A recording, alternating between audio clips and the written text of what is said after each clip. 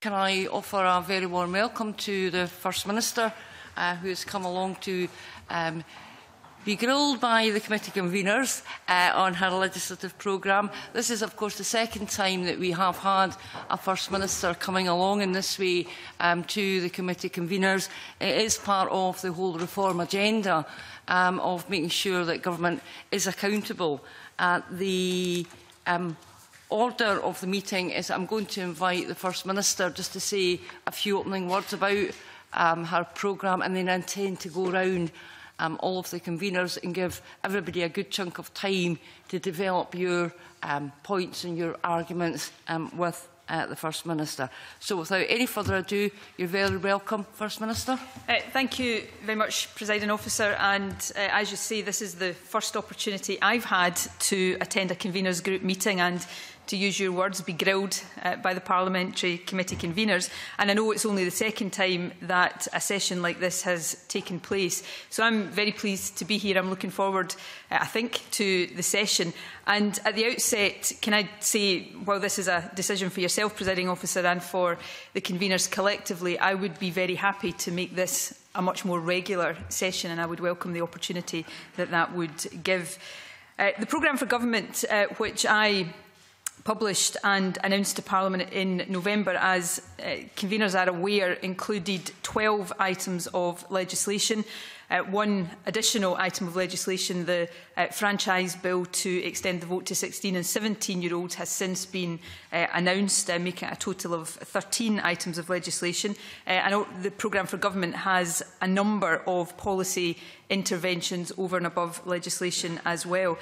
And the programme for government, legislation and non-legislative measures is grouped around the three key priorities that the government has set.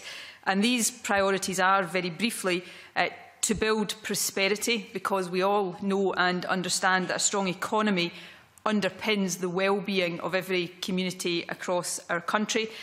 Secondly, to promote fairness. We need to ensure that growth benefits all sections of our society and all parts of the country. And we know that if we succeed in making Scotland more equal, that in itself will help us with our first objective, which is to make the country more prosperous and economically successful. And the third theme and strategic priority that the government has set is around participation. We want to empower and enable people to improve their own lives and those of others living in their communities. And that's the point perhaps I will finish on. As a result of the referendum last year, I think it's no exaggeration to say that Scotland has one of the best informed and most engaged electorates anywhere in Europe.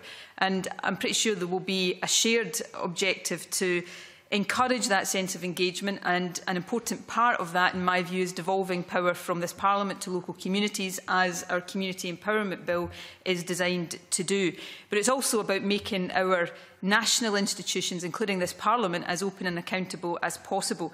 And that's why I have said I want to lead the most open and accessible government that Scotland has had, and we are doing that partly by taking part in public discussions. We're doing so almost every month of this year. We had an event in Aberdeen just 2 nights ago. And it's why I'm keen to make these sessions as constructive and productive as possible. So I look forward to the opportunity that our discussions will present this afternoon. Obviously, the principal purpose of this session is for me to answer your questions, but I'm also very keen to take the opportunity to hear the views of conveners, which will then further inform my thinking and the thinking of my government as how we face up to the challenges and build on the opportunities we face. So thank you for the opportunity to give a few opening remarks, and I now look forward to your questions. Thank you, First Minister. Can I just go straight to Kevin Stewart? Thank you very much, Presiding Officer. And my first question is on fairness and empowerment. How do we ensure, First Minister, that enough resource is put into community capacity building, giving folk the tools to do the things that they want to do and challenge where they need to challenge? I think that is an absolutely vital part of community empowerment. So community empowerment and the Community Empowerment Bill, as conveners are very well aware of, It creates new rights for community bodies and it puts new duties on public authorities. And the whole intention of that bill is to strengthen the voice of communities in the big decisions and sometimes the smaller decisions that matter to them and enable them to shape communities. But those new legislative provisions will only make the difference we want them to make in practice if individuals and groups and organisations in communities have the capacity to make use of them. And I know that was a theme that came very strongly through the Stage 1 evidence that your committee took on the Empowering Communities Bill. That's why in the Programme for Government statement that I made in Parliament, as well as talking about some of the provisions in the Community Empowerment Bill, I also announced that we would increase the funding that we were making available to community empowerment initiatives. So I indicated an additional £10 million, which takes total funding in this area to £19.4 million. And as an example of how we are using that funding, we're already currently supporting somewhere in the region of 80 community-led organisations, specifically to help them build their capacity and become more sustainable. And that is funded through the £3 million Strengthening Communities programme, which is focused on areas suffering disadvantage and inequality. So we're very mindful of the need not just to give those new powers and place those duties in public authorities, but also to empower and enable local communities to take advantage of them. The voices in Aberdeen on Monday night, and sometimes process is the thing that holds people back from being able to articulate their view.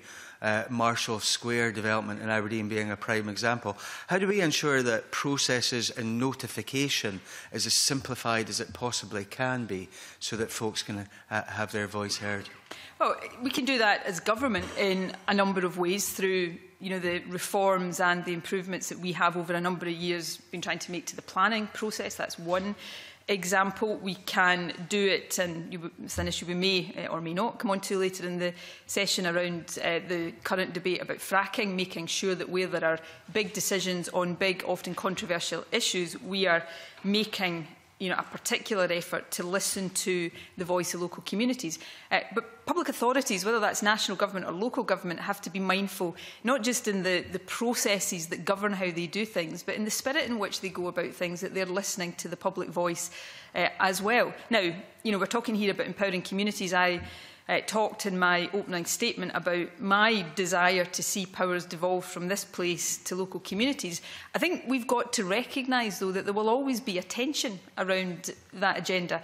When people want something to be decided locally, they will very much resent the idea of a national government stepping in any sense to interfere with that decision. But conversely, when people don't agree with a decision that's been taken locally, there will often be a clamour for national government to step in and overturn a decision or bring about a different set of circumstances. So I think we've got to recognise and be quite open-eyed about that tension. But the more we can empower local communities and the more local public authorities can respond to the genuine desire of communities and individuals to get involved, then the better we'll handle all of that. Thank you, First Minister. Thank you, President. Okay, I'm now going to call on Margaret McCulloch, Equal Opportunities Committee. Margaret. Thank you, President Officer. First Minister, you recently spoke about the much more rigorous standards we have in the Scottish Parliament regarding equality and the budget. However, in responding to the Budget Equality Statement, the Scottish Women's Budget Group say that equality impact assessment practice is poor in general. Would you accept that we still have got a long way to go in equality proof in the Scottish budget? And why do you think that the Women's Budget Group have been so critical of the assessment?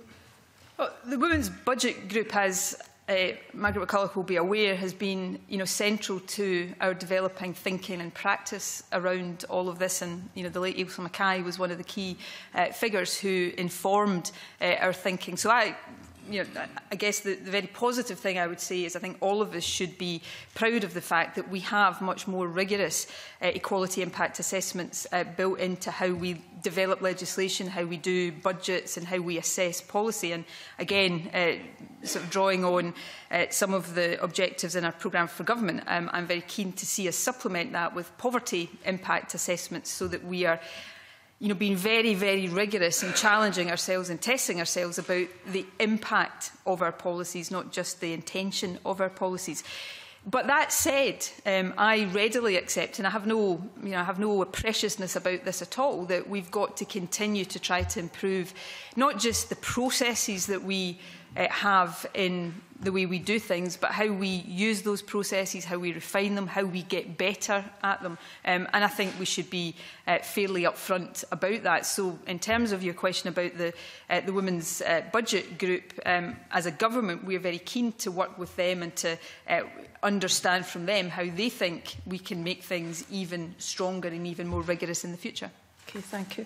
And my last question is, again, the Women's Budget Group identified a number of areas where they do have concerns about the Scottish budget, such as valuing the care economy, childcare and the council tax freeze. They directly challenged the assertion in the Budget Equality Statement that there is parity in the council tax freeze, and they don't accept that actually helps people in low incomes because of cuts to council services. I'm not clear if they oppose the council tax freeze outright or if they simply believe it's underfunded. However, I wonder if you would agree with their call for a gender analysis of the council tax freeze, and would you extend the gender analysis to any replacement for the council tax?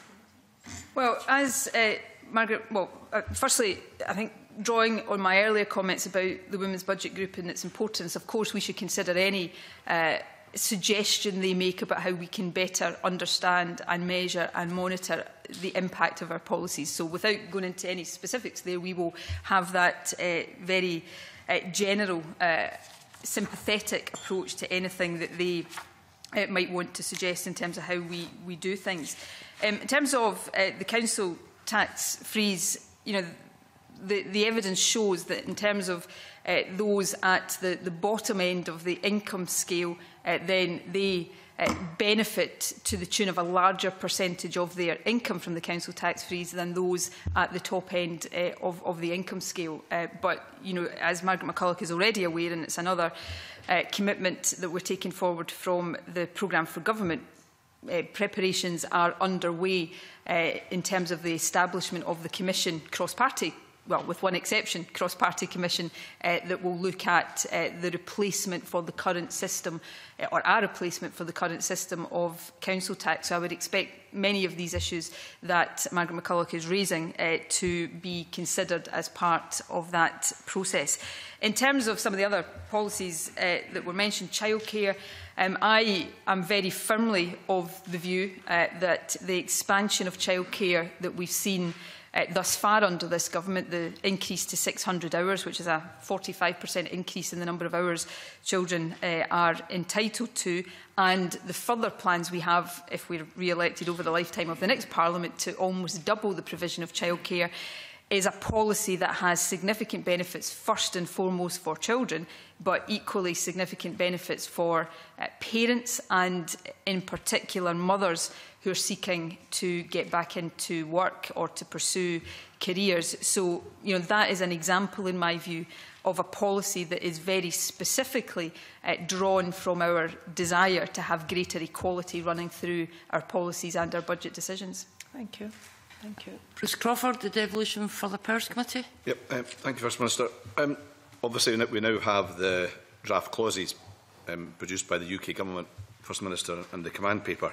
And since that date, there have been developments relating to intergovernmental working on finance matters, the start of the work on the fiscal framework, on the establishment of a new joint ministerial group on welfare. And my committee has also received correspondence from the Secretary of State. The discussions are ongoing between the two governments and between the UK Government and party leaders on issues such as devolution of student visas, health and safety law and possibly abortion. I wonder, can the First Minister update us on what our government's understanding of where these discussions, where they're progressing, how they're progressing and where they might lead? Yes, I can. I'll do that. And if there are particular aspects of it that you want me to get into further detail on, I'd be happy to do that. The new Joint Ministerial Group on Welfare, for example, met for the first time in London last week, and John Swinney and Alec Neil were in attendance at that. More generally, when the draft clauses were published, the Scottish Government made clear, and made clear again today, that our aim was to develop or help to develop a bill that commands broad support and that can be ready for introduction as soon as is practically possible after the UK general election. And that very much remains the objective that we are working towards. We are in discussion with the UK Government. We've already provided comments on all of the sections, and that includes, as you would expect, some very technical, detailed comments as well. We've already identified to Parliament areas where we want clauses to be improved, and the Deputy First Minister included some of this detail in the statement he gave to Parliament a couple of weeks ago. So, for example, we want to see the need for the Scottish Government to obtain the consent of UK ministers on key areas, particularly around welfare, to be removed from the clauses. We want to see a move back to what the Smith Commission proposed in terms of the power of the Scottish Parliament to create new benefits in devolved areas and to supplement benefits in reserved areas. We would like to see the removal of some of the restrictions around employability programmes, and there are a number of other areas that we want to explore with the UK Government. You know, for example, the arrangements around the Crown Estate are very complex, and we need to be sure that what the Parliament is getting is legislative competence out to 200 nautical miles, and there was some doubt previously expressed about that. Provision in tribunals, for example, doesn't devolve any new powers, and there are some other areas where stakeholders have already expressed doubts about the effectiveness of draft clauses, and fixed odds betting terminals are one of those examples. So we are, although we take a very different view, obviously, to the UK Government on the extent and the scale of powers that we want this Parliament to have. Nevertheless, we are determined to work constructively with the UK Government to improve the clauses and to get a bill that's fit for purpose to be introduced as soon as possible. And as we go along that road, there are a number of non-legislative areas, post-study student visas, for example, where we'll try to progress in parallel as well.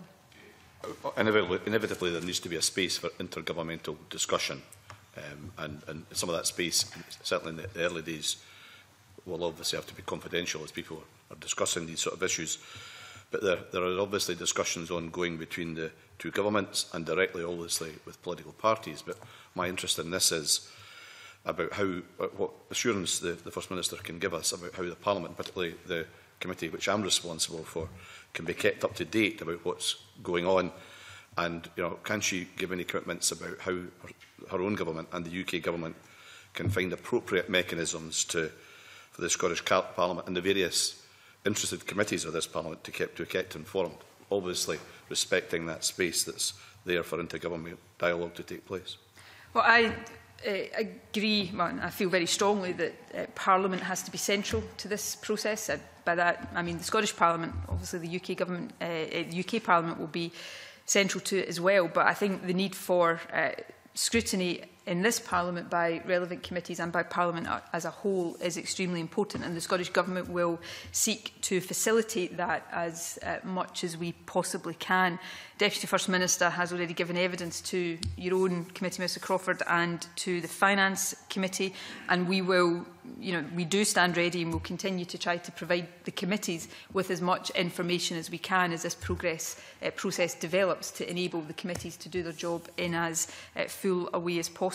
I mean, obviously, although I spoke earlier on about the fact that a bill will not be introduced until after the UK general election, and depending on the result of the UK election, there may be further negotiation that further refines some of what we are talking about, but there's absolutely nothing standing in the way of pre-legislative scrutiny, and I know your own committee is already planning to do that, and to make sure that stakeholders' views are heard and both governments get the opportunity to be held to account as well.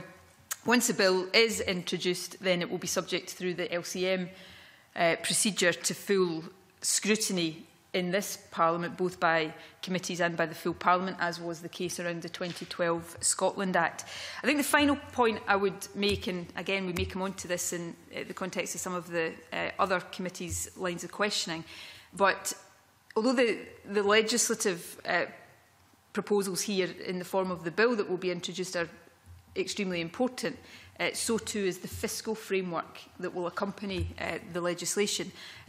in fact, in many ways, the fiscal framework may be even more important in terms of getting the detail of that right. So what I would suggest, and again make it very clear that the government will be as helpful as possible in enabling the committees to do this job, is that scrutiny of the fiscal framework is as important as scrutiny of the legislation.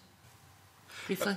In that regard, obviously, the Barnett formula and how it works is of incredible significance as far as the fiscal framework is concerned. I've yet to have an academic before our committee to tell us how we could actually explain how the Barnett formula works. Do you think it would be helpful in that regard if both parliaments could be much more aware of the intricacies of the Barnett formula and its adjustments, so that we can all, whichever committee we're involved in, can be much more in tune with what's going on in that regard as we begin to develop that very important fiscal framework? I would strongly suggest that that's a good idea. I mean, some of the legislative proposals and the discussion around the non-legislative aspects of this are very technical and very complex. I think that is even more the case when we get into the nitty-gritty of the fiscal framework. We know, as government, from our experience over the block grant discussions around the block grant adjustment for the 2 taxes that will be devolved from the 1st of April this year, that these can be incredibly complex and at times vexed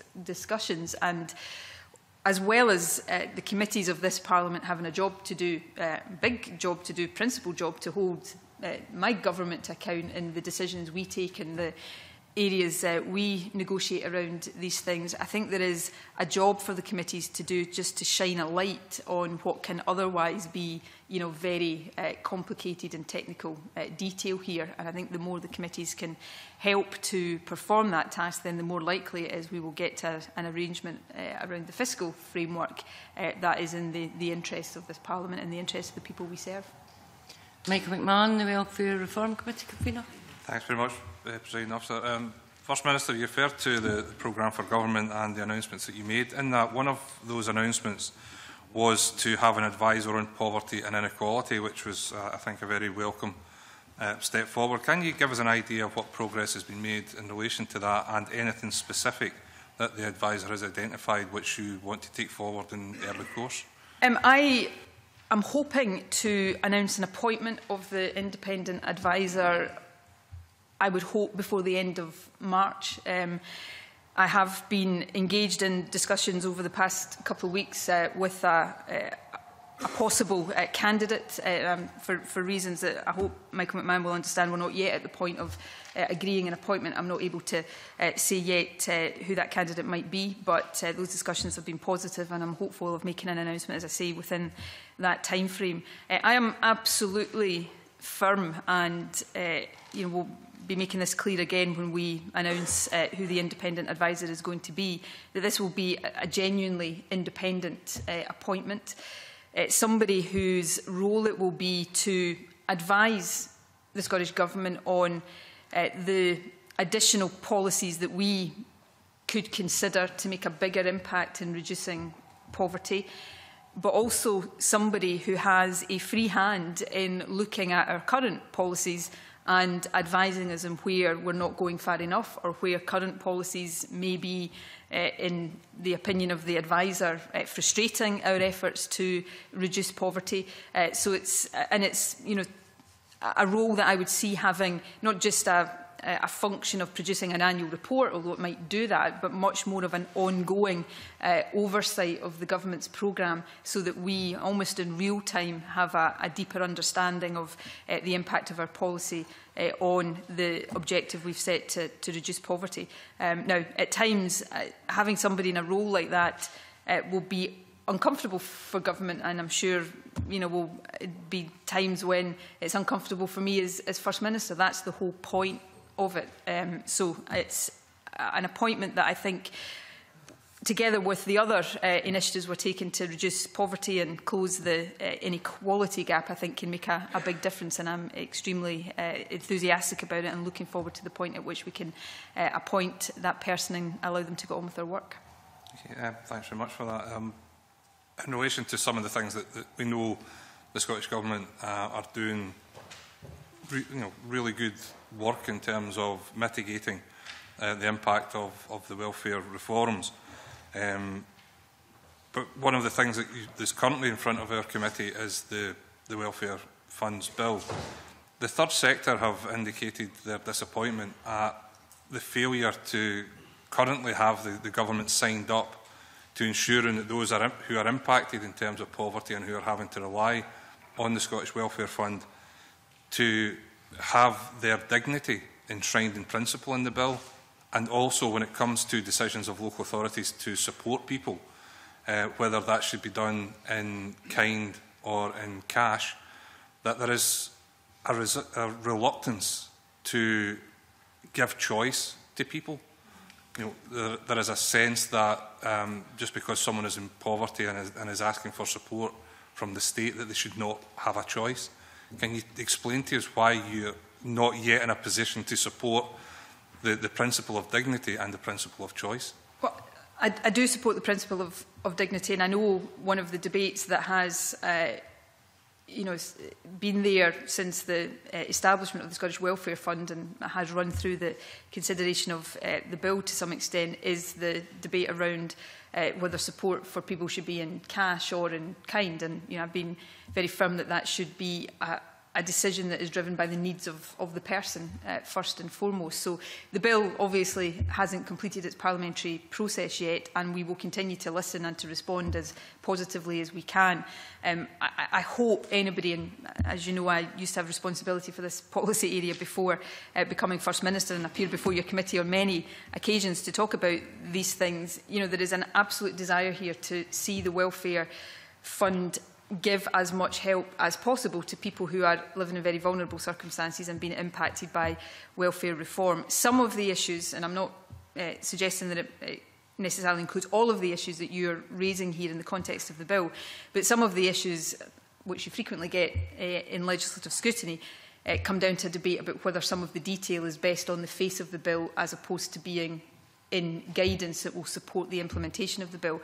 There will be a suite of guidance that supports the implementation of this bill, and third sector organisations will obviously have a part to play as we put together that guidance. So there will be a number of issues where the government may take the view that a particular issue is best dealt with in the supporting guidance as opposed to on the face of the bill. But we've still got a stage of the bill to go, and I certainly will make very clear that we will listen to the points that are being put forward by third sector organisations as we take final decisions.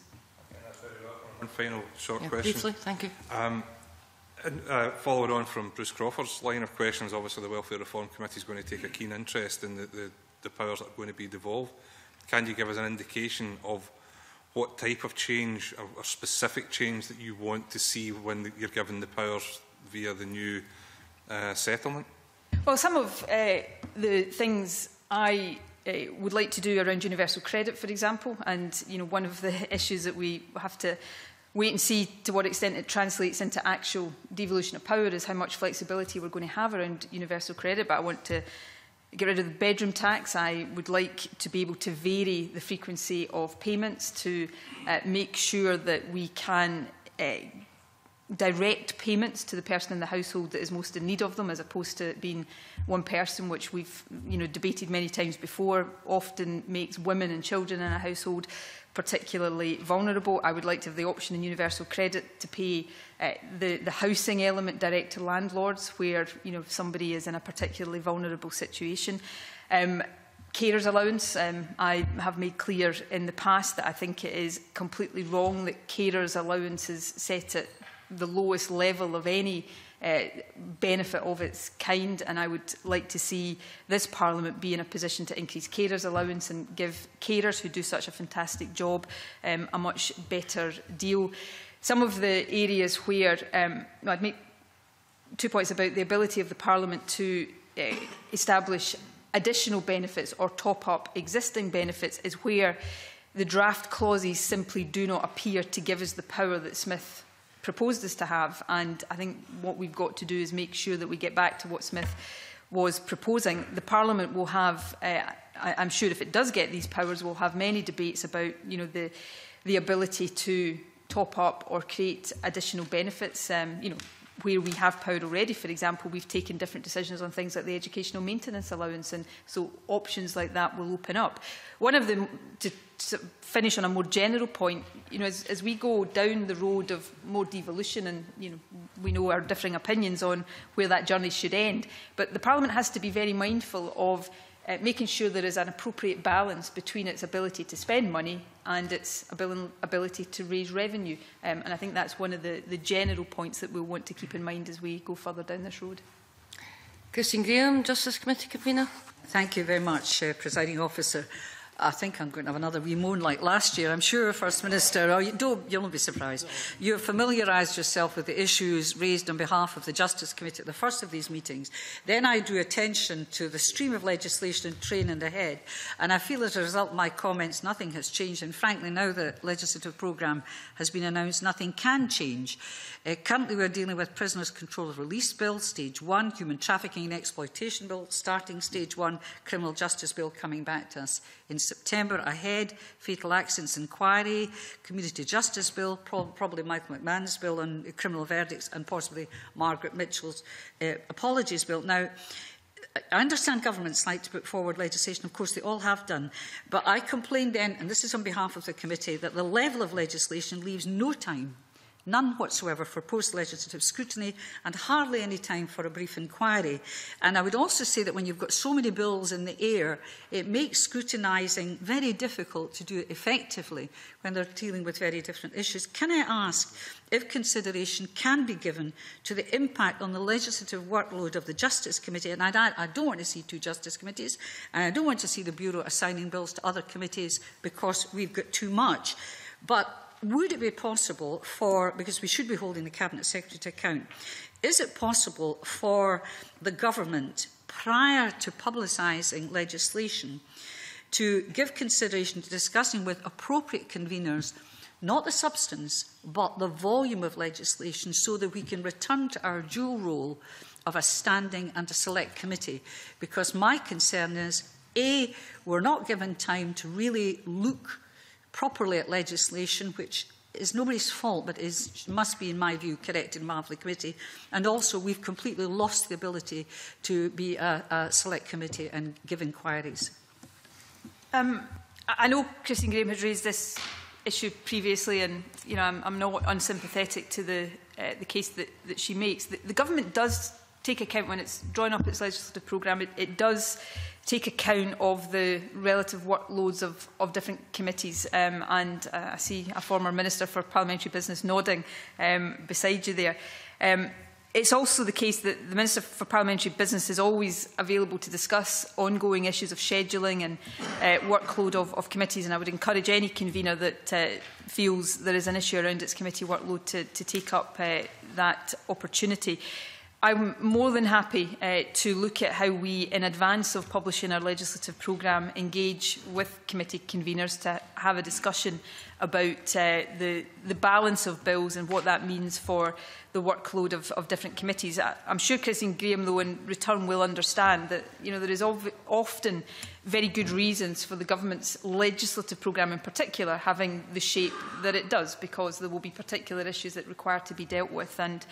But nevertheless, I understand the point that the convener is making. I think my final point here, though, would be, and I'm not just trying to curry favour with Christine Graham, although that's never a bad idea in my humble opinion, but the Justice Committee is a good example, in my view, of a committee that has had a heavy legislative workload in many of the years of this Parliament, but has nevertheless retained a very high level of scrutiny, both of the legislation and of the government in general. Believe me, as a government minister, as Deputy First Minister over the past 7 years, and now as First Minister, I've never really felt that the government's had an easy ride from the Justice Committee of the Parliament. So I think the committee does do its job well, but I hear what Christine Graham is saying. May I just say, well, thank you very much for at least giving consideration to discussing with a convener. It might not be for all conveners here, but certainly with the heavy workload in legislation with the Justice Committee in advance, so that we do justice, combine justice to the legislation ahead of us. But there is again the issue of the balance that may not be for other committees of our role of standing and select. And I have to say that in my early years of Justice Committee here, we had opportunities, for instance, to question the Chief Inspector of Prisons on his report. We never get that now. And it seems over the 15 years for the Justice Committee, that's been eroded and eroded and eroded. So in the mix is this role of the committee within the Scottish Parliament, not simply as a standing committee to scrutinise legislation. And I hope I'm sure the First Minister will give that consideration. I'm carrying favour with you now. The issues that Christine Graham's raising are actually matters much more for the Parliament than for the government itself. Ms Graham will also know that I am in dialogue both with the conveners and the business managers of this Parliament about how our committees can be more effective, and that includes workload. And can also say to Ms Graham that it is of course open to any convener of any committee to make up an approach to the Bureau and the business managers about their workload, and I'm quite sure they would find a sympathetic hearing. Jim Eadie. Thank you, Presiding Officer. Good afternoon, First Minister. My question relates to the proposed private rented sector housing bill. Although this bill does not feature in the current legislative programme, I understand it is expected to be introduced in the autumn. The Scottish Government's consultation on the reform of the private sector tenancy regime proposed that the no-fault ground for repossession be removed. This is where landlords can reclaim their property because the fixed term has ended. And clearly there will have been a range of views expressed during the consultation on this issue. My question to you is, there will always be tensions and competing issues between the rights of the tenant and the landlord, but the overarching aim of the proposed new tenancy is to improve security of tenure for tenants while providing appropriate safeguards for landlords, lenders and investors. How confident are you that the legislation, when it is published, will strike the right balance?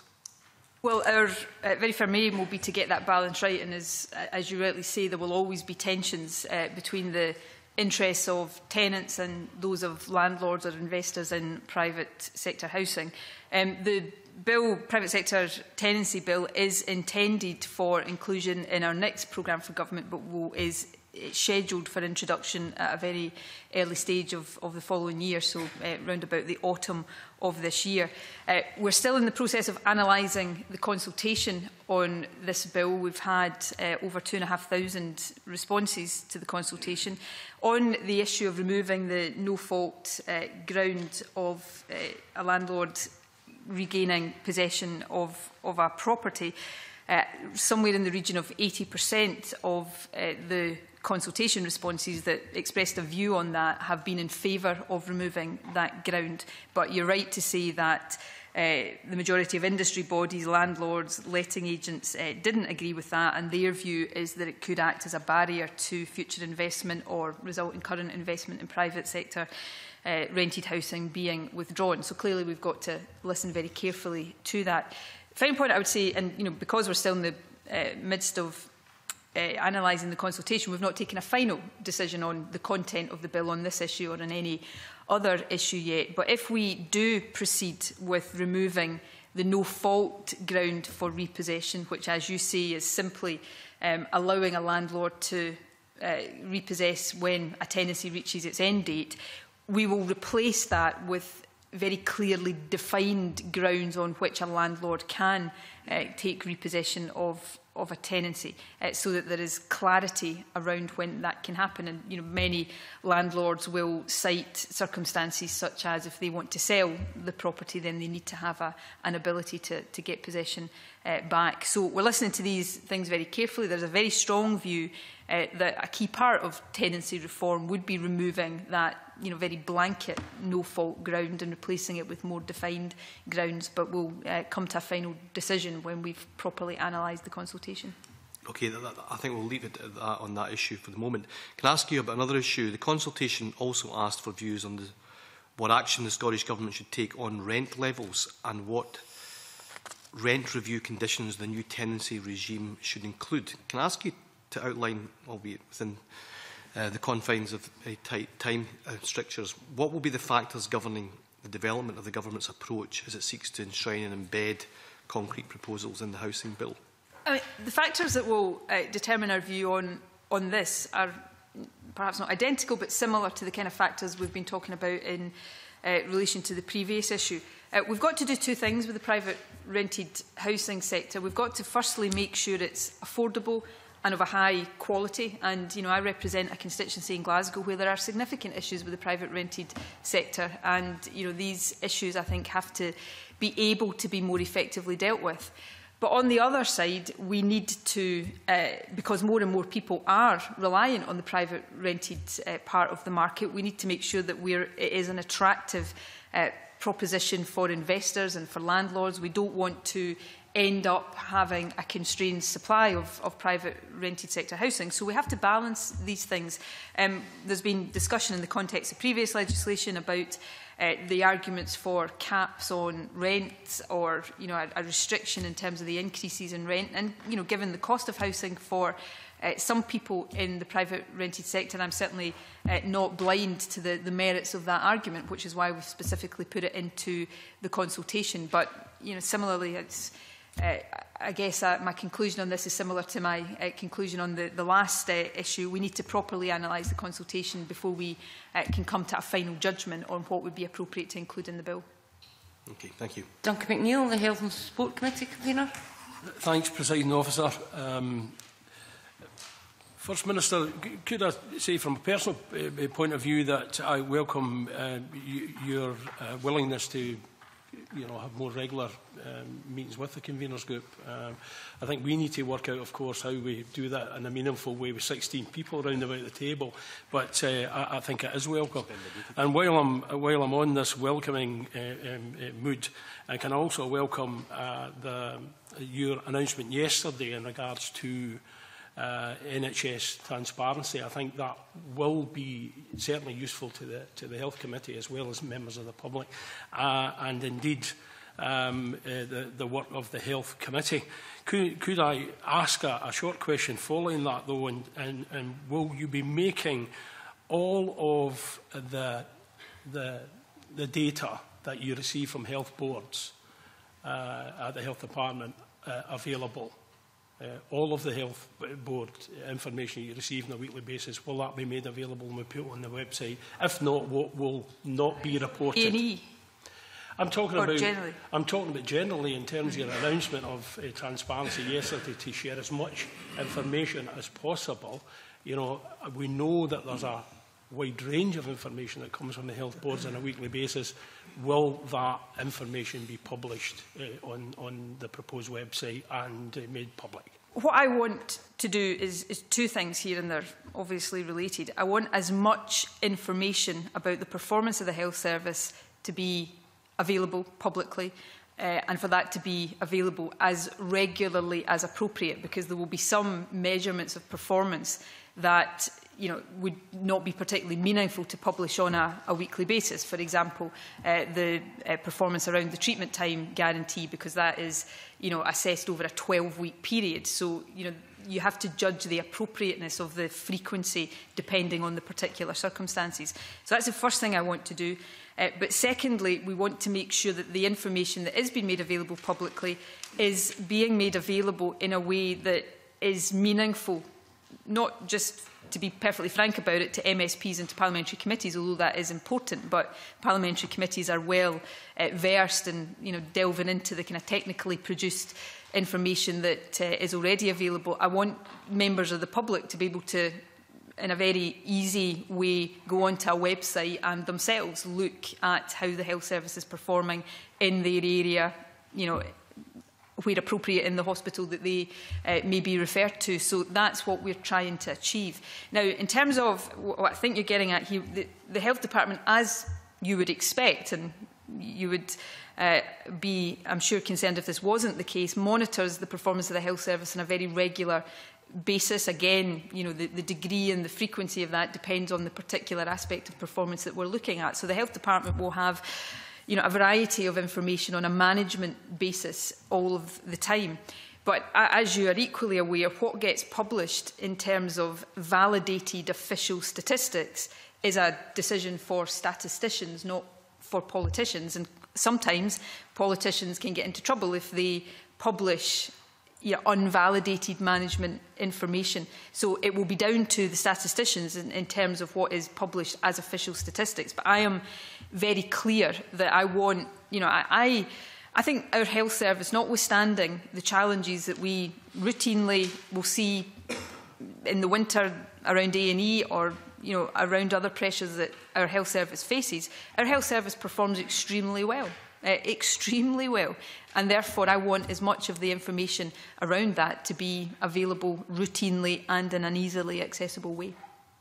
Presiding Officer, I wasn't expecting as long an answer as that, as I got. A bit longer yes, to ask a question, thank Mr McNeill. Because I need to move on. Although, can I take from that long answer that it's a question of practicality, frequency but not principle, that the information that the Scottish Government gets will be available to the committees of this Parliament and through that process available to the public? Subject to, it's for statisticians to assess whether information can be published as official statistics. If there's particular... Probably need to be pursued... I'll be brief, Presiding Officer. I know Ms McNeill wants to go on to another issue, but this is a genuine offer. If there are particular aspects of performance that your committee would be particularly interested in or to know how we intend to approach it in terms of publication, I'd be happy to enter into that discussion with you. Also, and again, I was a regular attender in front of the Health Committee when I was Health Secretary. The committee can, have a Cabinet Secretary in front of them at any time to delve into the detail of the statistics or the information that the Health Department has on the health service. Thanks. Right, very, very quickly then, in terms of the programme for government, I think, again, welcome that it recognises the need for transformational change in how we deliver our health and care.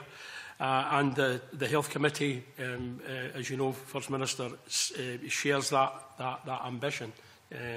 But the change has been slow. Demand grows. We have significant pressures in the acute sector. We've got tight budgets in local government and health, which is, they need to work together to deliver this change. Is the 2020 vision and all it entails, a 7-day care, achievable within those timescales that have been laid out by the government without additional transformational funding to make that happen? Well, we are committed to the 2020 vision, and Shona Robison has shared with Parliament in very recent weeks her approach to taking that forward and involving Parliament and the public in the discussions about how we equip the health service to face up to the changes that we know are happening in society, particularly around the demographic changes. The health service budget is at record levels. It's increased in cash terms by £3 billion since this government took office. It's gone over £12 billion for the first time ever. And that's against the backdrop of a Scottish Government budget that's reduced in real terms by 10%. So, we'd all like to be in the position of being able to give even more money to the health service or to local authorities or to any other area of our budget, but we operate within a fixed budget, and in that context we have protected the revenue budget of the health service. We have also ensured that we are resourcing what is perhaps the biggest reform of how we deliver health and social care since the health service was established, and we're the first government to have finally got on and done this, which is the integration of health and social care, which is a massive reform of how we deliver these services, which will make a big difference in terms of the user of those services. And we will continue to work through the longer term plans in terms of reshaping the health service to take account of changing circumstances as collaboratively as we can. So the short answer to your question is yes. I'm not saying these things are not challenging, but we are committed to the 2020 vision and to making the changes to our health service that are required. Without transitional funding? Well, but if you look at integration of health and social care, for example, we have funded specifically on that basis. If you look at when I was Health Secretary, we had transformational funding around older people's care to kind of pump the issues around integration. We do similarly on early years funding. So we do seek out of a £12 billion budget. We're all on board for this transformation. Can we make it happen without additional transitional funding within the timescale of 2020? Is it going to be 2025 or is it going to be 2020? No, we're working to the timescales and the budgets we've set out, but you know, 170 million it's the whole health budget and the whole social care budget that we're trying to join up here to better. So it's not a case of it's 170 million for the integration of health and social care. That's additional funding to try to ease that transition. But what we need to do is make sure that the entirety of the health budget is being spent effectively to manage that demographic change that we're dealing with. I'm sorry, Duncan. We're going to have to move on. Stuart Maxwell, Convener Education Culture Committee. Presiding Officer. First Minister, you've made obviously some announcements recently on the government's intention to tackle the link between socio-economic deprivation and attainment. The Education Secretary was at the Education Committee at the beginning of February, and I want to quote, she said, "As the committee knows, we plan to introduce an education bill to the Parliament in March, and I want to ensure that it contains measures to address the attainment gap and promote equity for all our children." Can you just maybe lay out in some detail what the intention of the government's programme is in relation to this particular area? You've obviously made announcements in terms of the fund, in terms of the attainment fund, but I just wondered what action you intend to take through legislation which will back up that fund.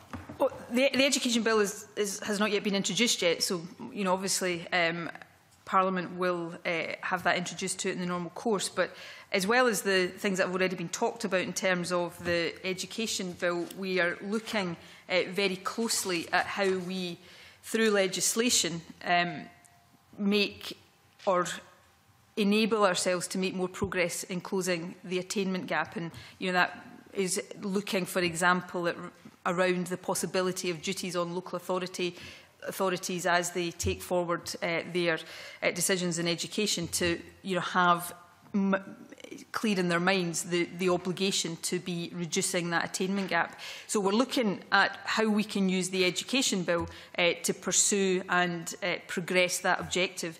But I think while that's important, I would be hesitant in suggesting that legislation alone is going to reduce the attainment gap, which is why we've put so much emphasis on some of the other measures that you allude to and that we've been talking about over the past few weeks, the measures in the programme for government around the new Read, Write, Count campaign, education attainment advisors in every local authority area, and more recently the £100 million over the next 4 years attainment fund to pursue an attainment challenge. And Education Secretary yesterday, of course, announced the local authorities that will initially be part of that fund. So legislation has got a role to play, and what we're looking at just now is how we use the vehicle of the education bill to make sure that role is maximised. But what we do around the legislation will be as, if not more, important.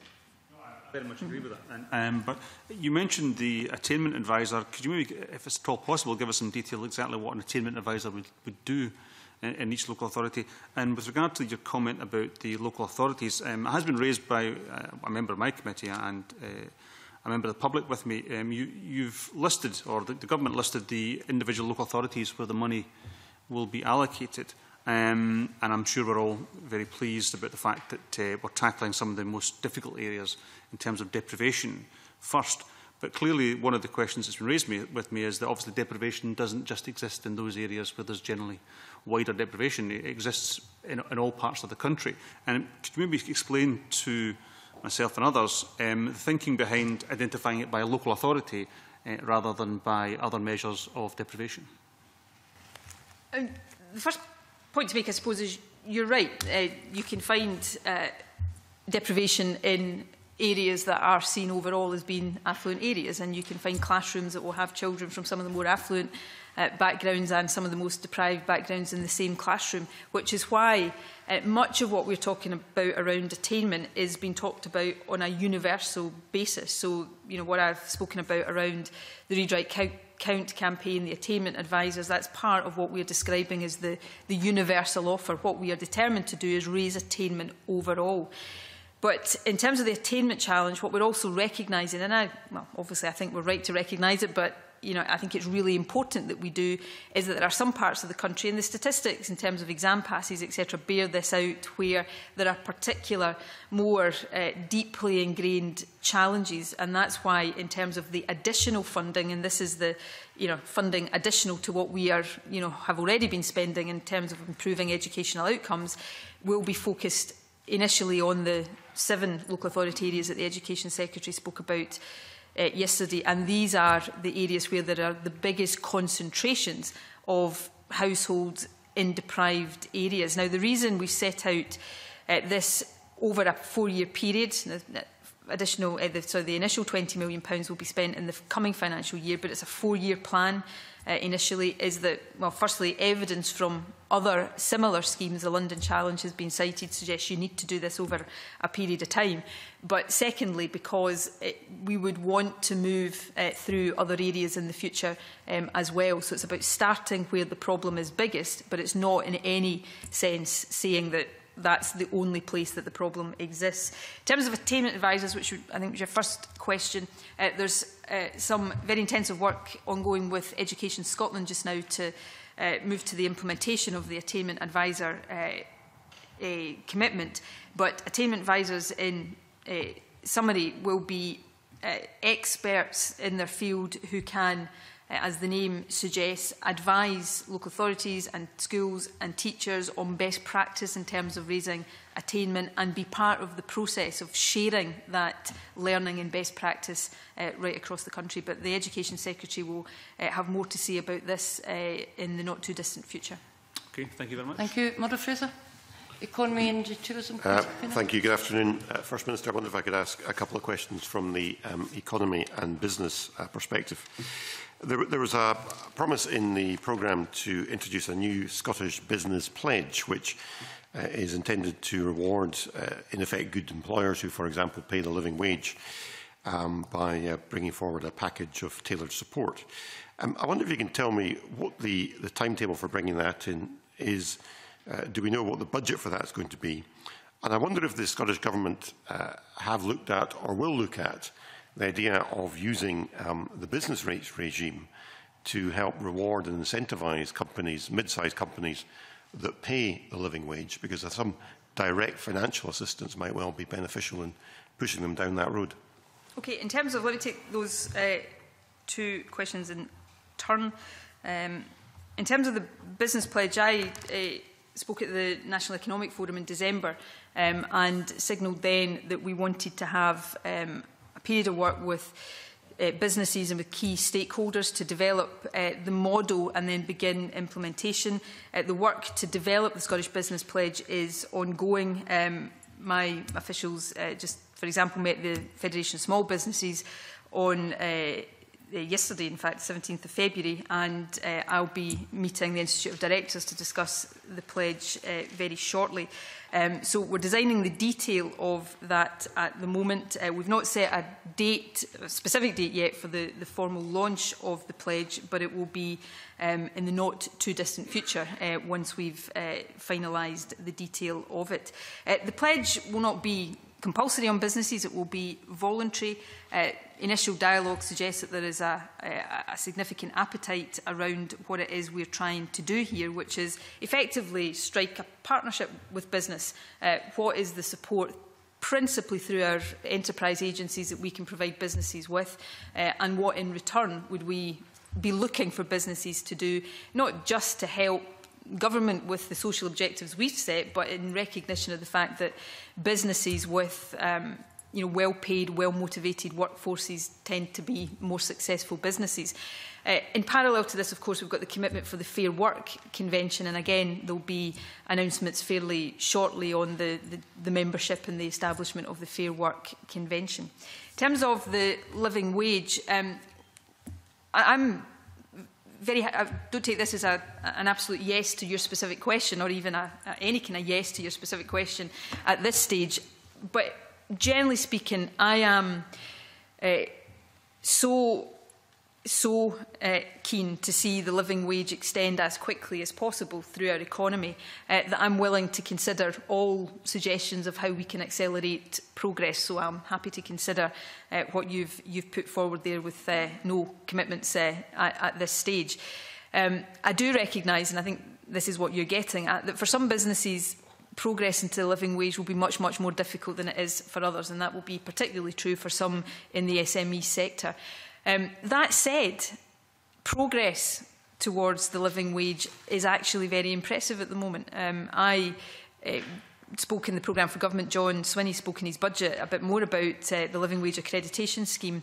We've set a target for the end of this year to get 150 businesses accredited as living wage employers. I can tell the committee today we're already at 120 and it's February. So, that is going well, but we need to keep the momentum behind it for good, sound economic reasons, but for good, sound social reasons as well. Thank you. That was a very positive response. I wonder if I could ask a brief follow-up still on business rates. One of the proposals in the government's programme was to remove the business rates exemption for shooting and deer stalking estates. Now, I had a meeting a few days ago with the Scottish Gamekeepers Association. We were very concerned about the impact this would have on employment of their members. And I wonder if the Scottish Government have done any economic impact assessment of the likely impact on the rural economy and of employment if this were to be introduced. As we progress with the land reform legislation, then in the normal course of legislation, of course, we will do business impact assessment, and that will be available for the relevant committee, probably your, well, maybe it won't be your committee, actually, maybe the Rural Affairs Committee, I don't know, to scrutinise. I said at the time the business rates exemption for sporting estates, I think, was introduced by a former Conservative government in 1994, to be precise. If you're, and I can understand that those who benefit from that exemption have concerns about the removal of that exemption. Equally, there will be many, many, many businesses in other sectors who will look at it and consider it unfair when they don't get an exemption from business rates. What we said is one of the reasons for removing the exemption is to free up resources that we can then use to accelerate progress through our land fund towards the 1 million acres in community ownership by 2020. So these are, objectives that we have set for good reasons. But I'm determined as we progress our land reform agenda, not just this aspect of it, but all of it, we work with the landowning community in order that they can make their views known, and that we can make very clear we're not, responsible landowners are to be, celebrated in Scotland, not penalised. But there are significant issues around the landowning landscape, if that's not too much of a pun, in Scotland that need to be addressed, and that's what we're determined to try to do. The Convener of Rural Affairs, Climate Change and Environment Committee. Thank you, Presiding Officer. Yeah, following on recognising that land reform is a central government policy objective, and thinking about the barriers that exist and the potential opportunities that there are from land reform, how do you see Holyrood increasing the distribution of land ownership in Scotland among more families and more communities? Well, I've referred in passing in answer to Murdo Fraser, of course, to our commitment to have 1 million acres in community ownership by 2020. That's an important part of the answer to your question. There's also a lot in what we're talking about around the land reform agenda that is related to greater transparency and information about land ownership, which I then think helps the issue of diversification that you speak about. So we've committed to completion of the land register within 10 years, which in and of itself will improve transparency. And we're also consulting on 2 other particular proposals that would have an impact here, limiting the legal entities that can own land in Scotland and making available much more information about land, the value of the land and ownership of the land. There's also some work, because obviously we don't hold all of the levers in this area, and there's some work at both Westminster and European Union level that may also be important in this context. About the role of Westminster in this as the responsible authority for companies and trust law. We've got lots of difficulties of identifying who actually owns Scotland, crofting estates, trying to have communities get a hold of who actually is their landlord. Would you see the revelation of beneficial owners as something that would be a great help to the land reform process? And do you think that Westminster would be prepared to play ball on that? Well, there is some developments at both Westminster and European level that I think are intended to make progress in this area, and we'll support them if we think they are robust enough. So, for example, the fourth money laundering directive, part of that will require all member states to maintain ultimate beneficial ownership registers, both for corporate entities and for trusts. And there's also some developments at UK government level around issues of transparency and trust in companies, which are partly about combating fraud and tax evasion and money laundering, but the Small Business Enterprise and Employment Bill was introduced in June to Westminster in June last year, which has a bearing on all of these. So in short, there's various initiatives underway. Obviously, what I'm most concerned about is how we use our land reform legislation to strike the right balance on many of these issues. What I laid out in the programme for government is I think is taken us forward. One of the first acts this Parliament passed was land reform legislation, and I think there is a consensus, although I appreciate not everybody agrees with all aspects of it, there is a consensus that it's time to move forward in some of these things, and that's what we're determined to do. Just very, very briefly, is there a sense that the UK Government is prepared to reveal who are the members and the beneficial owners of trusts as well as companies? I'm not sure I can answer that definitively. I think you'd probably have to ask the UK Government. There are, as I've set out, I think there are some developments in the law at both Westminster and European Union level that would, if they are implemented, taken forward and implemented, would be helpful in the sense of doing that. Whether there is a political will to do that, I guess you would have to ask UK Government ministers. I'm not sure I can speak for them in that respect. Thank you. Christine McKelvey. Very much, Presiding Officer. Good afternoon, First Minister.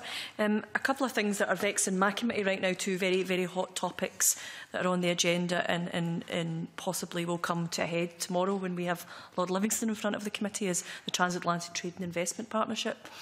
And a big aspect of the inquiry that we have undertaken is the perceived lack of transparency and how the public outcry on that pushed Commissioner Maelstrom to change that and to make it much, much more transparent. The other big issue within that, and both things are related, is on the impact on public services and especially on our health service in Scotland.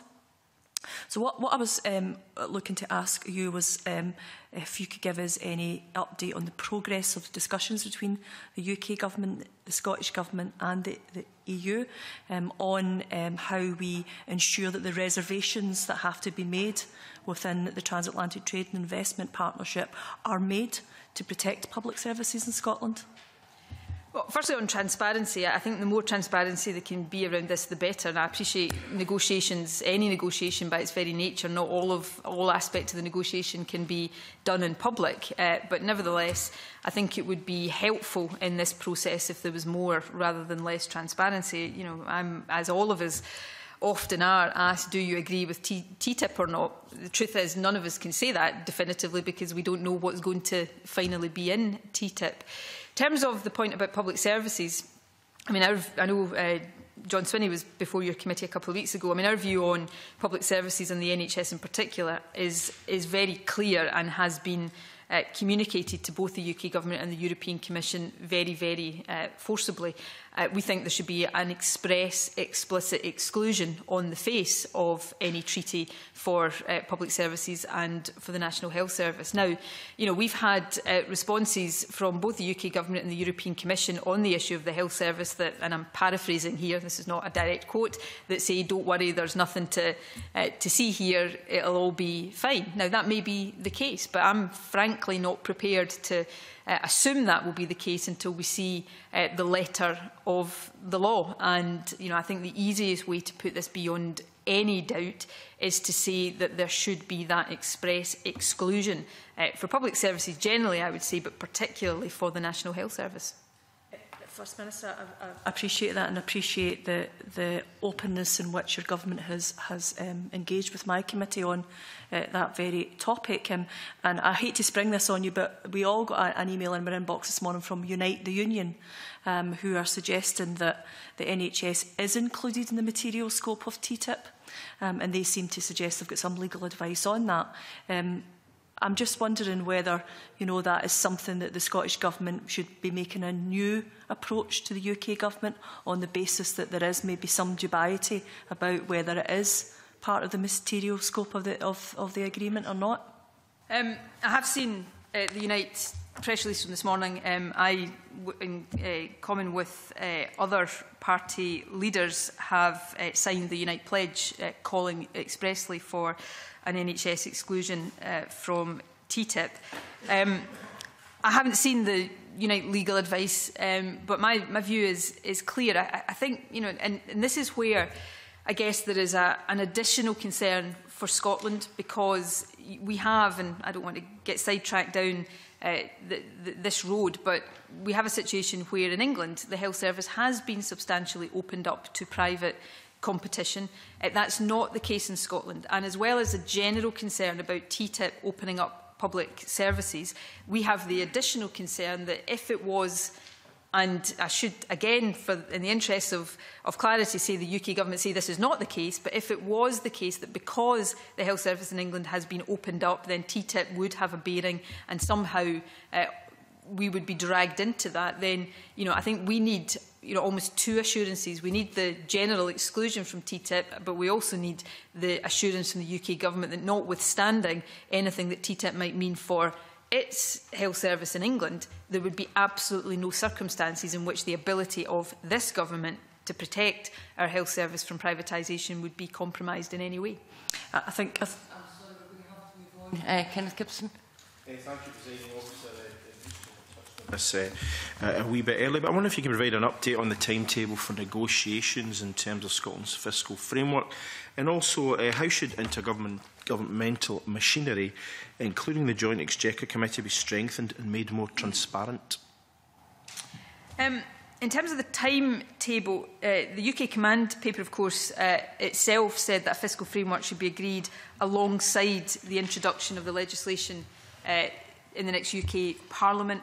And I know the Chief Secretary to the Treasury was before the Finance Committee recently, and he said he expected the fiscal framework to be agreed at the same time as the bill is advanced through the House of Commons. I certainly would be of the view that the fiscal framework should be agreed before the legislation is enacted, and I think we should be looking at making sure that we've got agreement around the fiscal framework before this Parliament is asked to give legislative consent through the LCM process, which would mean, assuming the broad timescales for this remain on track, that we would have to be in a position to agree that before March 2016. Obviously, there's been a lot of engagement over the implementation of the 2012 Act provisions with the Finance Committee and with the Public Audit Committee, and in the context of the fiscal framework, I would be very, very keen to see similar scrutiny and, in fact, enhanced scrutiny around that, as I said to Bruce Crawford, from our own parliamentary committees. I think it's vital, given both the complexity of what we'll be dealing with, but also the import of what we'll be dealing with here, that the committees of this Parliament are very, very closely engaged with this. Yes, one of the things myself and other conveners talked about was potentially a committee debate, actually, on this particular issue to involve the wider Parliament. But moving on to another issue, you just touched on the 2012 Act. One of the things that came out of that effectively was the issue of the block grant adjustment, and it took more than 2 years to get agreement on the block grant adjustment. What concerns do you have that this will create difficulties as we go forward, and what mechanisms can we have to ensure that that matter is dealt with transparently, and also that the Barnett formula becomes much more transparent? Because as Bruce touched on earlier on, it's not particularly transparent, and that we can actually scrutinise that and indeed the block grant as we go forward? Without, kind of immediately being negative here, our experience of negotiating the block grant adjustment around the 2012 taxes, I suppose, doesn't immediately make me all that optimistic about the timescales and the process that we are looking at for a fiscal framework that will be looking at similar kinds of adjustments around a much broader suite of policy areas. But on the other hand, it's got to be the case, in my view, because we cannot allow ourselves as a parliament to have legislation being scrutinised and considered, and certainly not agreed, before we understand what the fiscal framework implications of that are. I think that would be the Parliament not fulfilling its responsibilities properly. Now, how do we make sure, firstly, that this process happens in the requisite timescale and that there is sufficient scrutiny around it, without throwing it straight back to the people around the table? The committees are going to have an absolutely critical role to play in this, both in terms of making sure that the whole thing stays on track, but in really getting into the detail of it. Now, we as the Scottish Government will be as forthcoming as we can be with the committees in terms of making sure you've got the information and the material that you need to do that job. But, for the Finance Committee and for Bruce Crawford's committee, this is as important, if not more important, than the scrutiny of the legislation. Now, when I met the Prime Minister on the day the command paper and the clauses were published, one of the points that I made to him was the importance of the fiscal framework and getting as much work done around the fiscal framework. Now, John Swinney obviously will be looking to have early discussions with the Chancellor and with Treasury to make sure we get that work underway as quickly as possible. Thank you. Thank you. Paul Martin. First Minister, you'll be aware of the fact that the number of public services that have been delivered by the third sector, by charities and so-called arm's-length companies has increased significantly over the last number of years. These organisations don't come under the audit framework of the Auditor General Scotland. I just wonder if this is something that the First Minister is looking at and the Government are looking at in terms of taking us forward.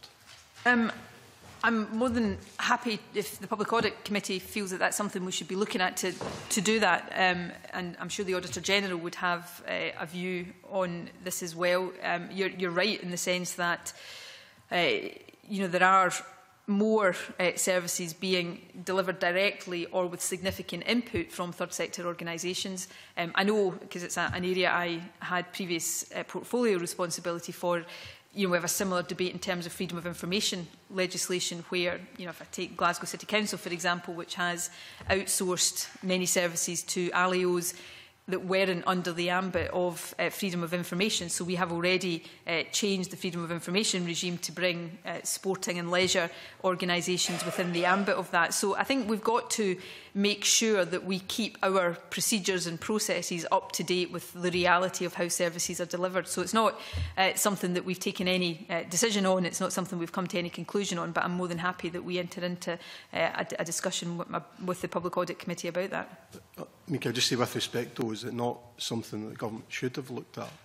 Given significant public sums that have been spent, I wouldn't expect the Audit Committee to have to lead in taking that forward. Is it something that the Government, in terms of governance of these organisations, is it not something that the Government should have looked at over the last? The Government will look at these things as we do with freedom of information on an ongoing basis. I'm more than happy to provide more detailed information to your committee about what particular consideration we've given. I wasn't suggesting that it was for the Public Audit Committee to take the lead. I was trying to be helpful in suggesting that, as would be the case with any committee, if there was a dialogue that you wanted to have about how we improve your ability to audit and scrutinise the use of public money, I'd be happy for the Government to enter into that.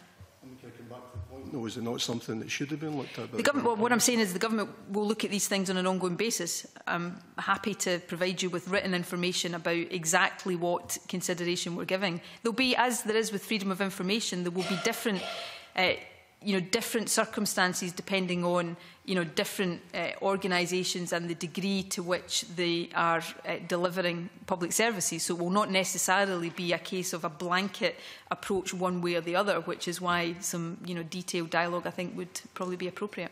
Respect, Presiding Officer, the point I'm actually making, though, the point in the question I've asked is it not something the government should have looked at, so that we can allow the Auditor General to scrutinise these organisations that you've already referred to? Perhaps they should be in there.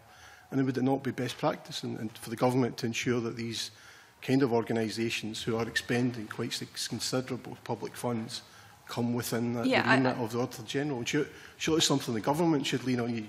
I think I'm trying actually to agree with Paul Martin and to be helpful here. What I'm saying is I'm offering to send him and his committee detailed information of what consideration in the different aspects of this the government will have undertaken. And what I'm saying is the government, as we do on freedom of information, will consider these things on an ongoing basis. But what I'm also saying, again from my experience with the freedom of information legislation, is that there are often complexities here that mean it's not a blanket thing of one approach or another. It's more nuanced than that. So it's up to Paul Martin as convener of his committee as to whether he would want to be part of that dialogue, but I'd be very happy for that to happen. Very briefly. Final point, just briefly, convener, just to clarify, Presiding Officer, I'm not making the point that you're being unhelpful. I'm just asking the question, given the government have been in government for 7 years, surely given the considerable public sums that have been spent here, it's something that should have been looked at by now and not something that the government should just begin to look at. We don't want this getting lost in the Bermuda Triangle of things that the government are looking at. I'm not suggesting that. I'm offering to send Paul Martin and his committee detailed information of what consideration in particular circumstances the government will have given to that. We're the first government that has taken account of this in context of freedom of information legislation, so there is no sense whatsoever that the government doesn't want to make sure that our processes and procedures are taking account of the changing ways in which public services are being delivered. Many third sector organisations, of course, will be contracted by public bodies to deliver services that are themselves fully audited in terms of these arrangements already. Stuart Stevenson. In his most recent annual report, the Commissioner for Ethical Standards in Public Life in Scotland highlighted that over 10 years the number of applicants who say they're disabled has risen from 2.4% of applicants to 13.1%, and that's very welcome. He also welcomes the government's approach to gender equality, but notes that over 10 years the figure has not changed very much and currently sits at 34.1%. I wonder if the First Minister could help us understand what initiatives the government might take to improve that. Well, I've made very clear that I want to see significant progress around gender balance on public boards, private boards and third sector boards. I've played a small part in leading by example over the Scottish Government's Cabinet, which is now 50-50.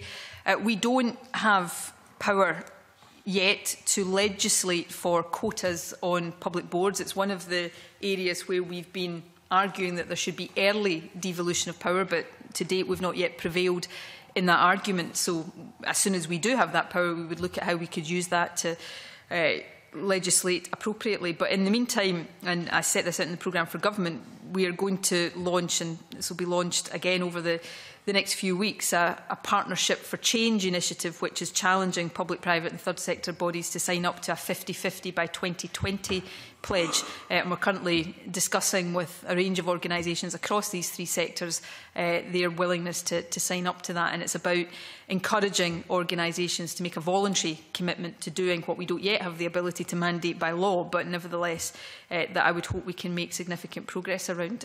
We are making progress on gender balance, but it's painfully slow. And if we leave it to the rate of progress we've seen over recent years, then, the next generation of female First Ministers and MSPs will still be sitting here talking about the need to make progress. And I don't want that to be the case. I would quite like this generation to fix it so that the next generation can worry about other things.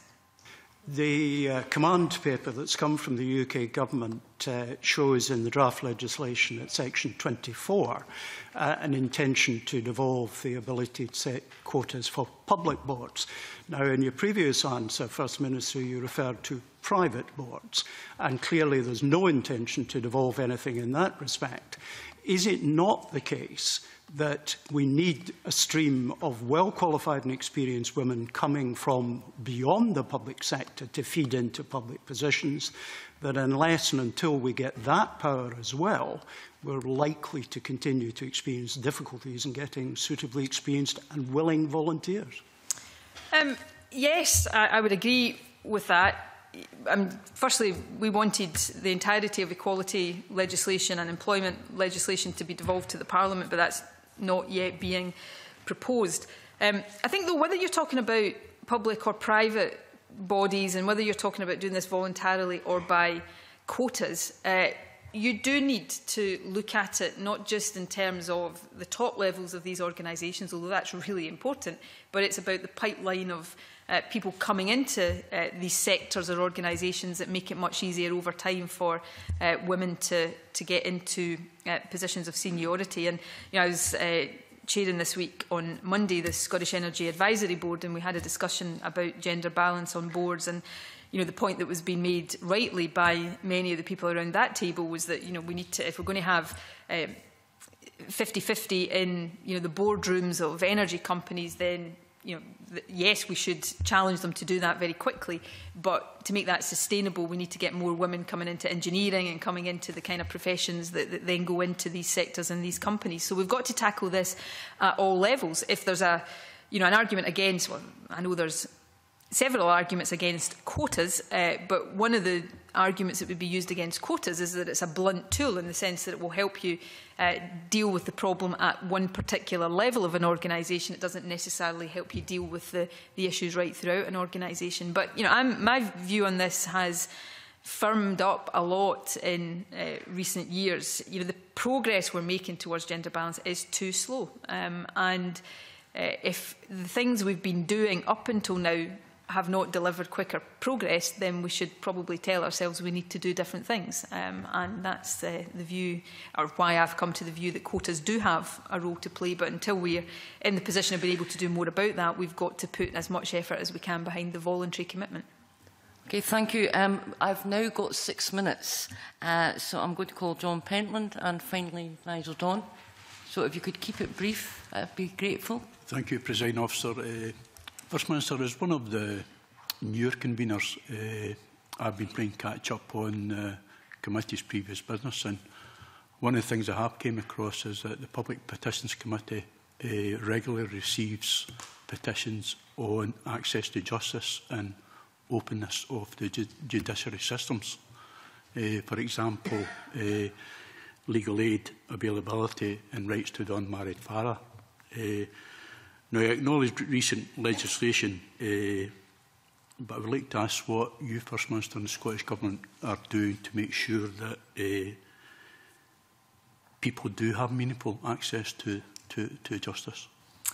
I'll try to be as brief as possible. Obviously, there's a range of things the Scottish Government has done and will continue to do around court reform, for example, around making it easier for victims or witnesses when we're talking about criminal justice to participate in the justice process. Obviously, there have been significant changes to legal aid, and we are either consulting just now or about to consult. I can't exactly remember, but we're about to consult on further potential changes around legal aid. So there's a whole range of things that we do to make sure that where people have got a need to access justice, then they're able to do that, and they're able to do that with the right support. Of course, there are always challenges around that, and all of us see, I'm sure, in our constituency surgeries, many examples of people who find it difficult for a variety of different reasons to access justice.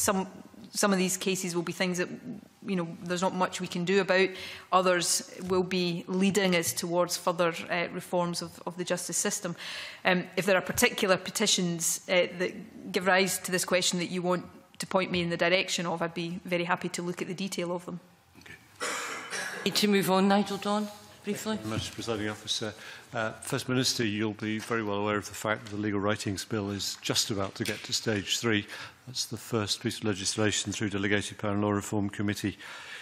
I'm wondering whether you could give me some thoughts, please, as to how you feel we as a Parliament, with the assistance of the Government, can do more in the future to tidy up the law book, because we, at the end of the day, are the forum which has to look after and run the maintenance of the Scottish legal system. I think the Legal Writings Bill, which I know everybody's been following very closely, it's an important piece of legal reform.